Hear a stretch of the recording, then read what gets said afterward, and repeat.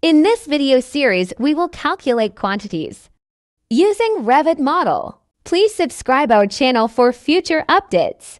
In our previous video, we calculated concrete and steel quantities in foundations. Now we will calculate the concrete and steel quantities of columns. Click on Schedule Quantities. Select structural columns from the list of categories.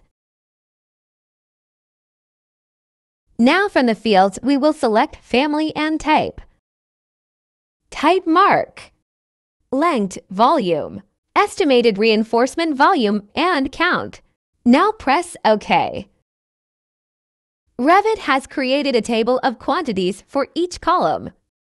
Now from the Properties panel, click on Sorting and Grouping. Click on Sort By, select Type Mark, and check Itemize every instance. Check on Grand Totals. Select Totals Only. Now this table has removed repeated information.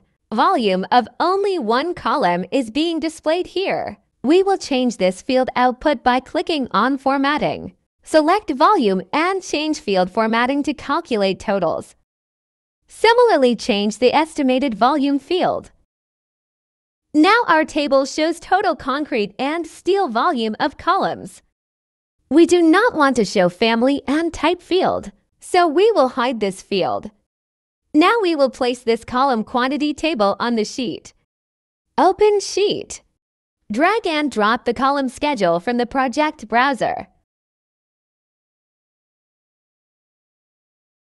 This table describes, in this project there are 8 C1 columns. This is total concrete volume and total estimated reinforcement volume of columns. In our next video, we will calculate quantities of beams and slabs. What do you think about the video? Let me know in the comment section below. Thanks for watching.